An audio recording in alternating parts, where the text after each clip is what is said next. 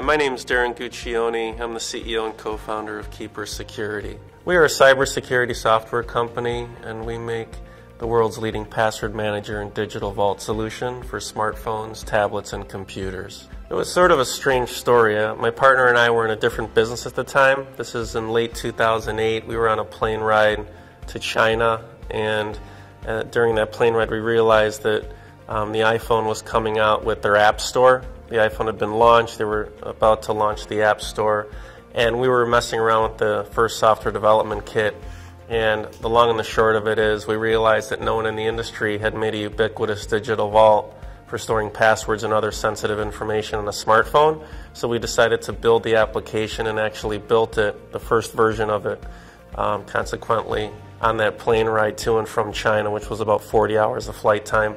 We got back, we launched it as a free version in 2009, and the rest is history. It just proliferated and took off. The greatest challenge that I deal with every day is keeping everybody on my team focused. It's really easy to get distracted by things that pop up. There'll be fire drills or issues that are completely unplanned and deemed unnecessary, but they are necessary to deal with. You just got to snuff those things out quickly and keep moving forward and stay totally focused on really what the core initiatives of the business are.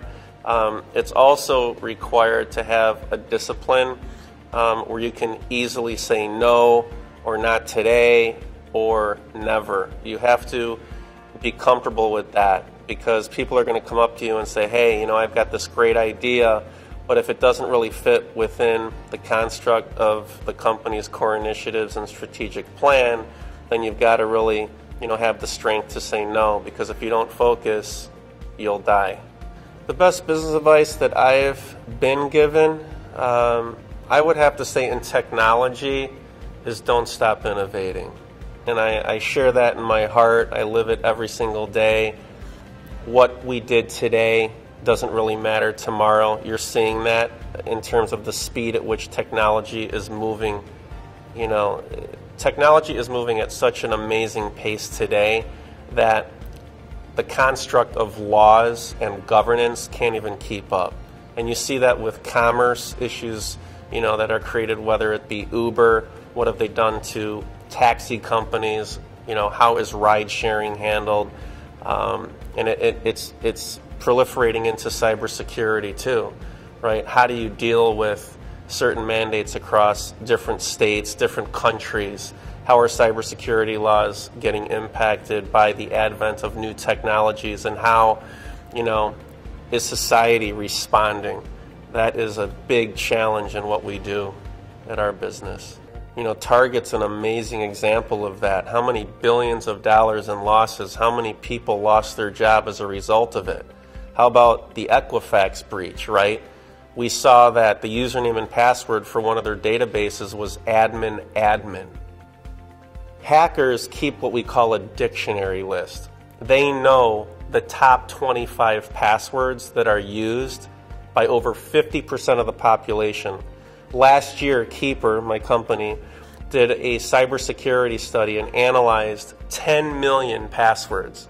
And of the 10 million that we analyzed, the top 25 were used more than 50% of the time by people. 1, 2, 3, 4, 5, 6 was the number one password on the list. Password was in the top 10. QWERTY was up there. 1, 2, 3, 4, 5. Google was a common password.